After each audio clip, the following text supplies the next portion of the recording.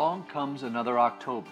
With it, the usual smear of hopefulness and anxiety, ear flaps, ceremony, and that dude behind home plate in the Marlins visor. This October, we enter with our attention squarely on the Toronto Blue Jays, their first October since the early 90s, and on the Chicago Cubs, exhumed by Theo Epstein and Joe Madden, and the Pittsburgh Pirates, a rigorously good ball club.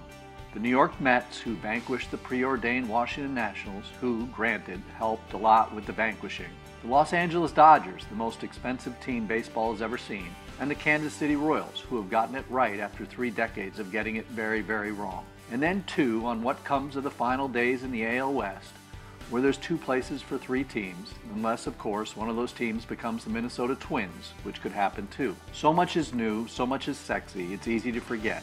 What of the St. Louis Cardinals? They enter the postseason ranked #1 in the final Yahoo Sports Power Rankings, which might get you a tankard of Bud Light up at Shannon's place.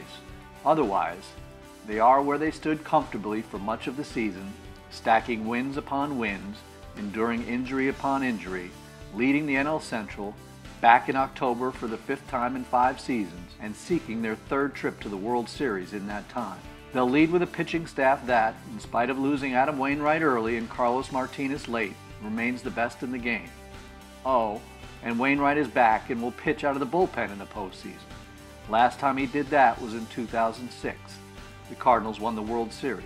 They may have to go out without Yadier Molina, which is not insignificant, but the Cardinals do manage to find their ways. They'll put together at-bats and make plays and probably figure it out the way they do. So there will be brighter stars, fresher faces, and grand introductions. There also will be the Cardinals. Don't forget about them.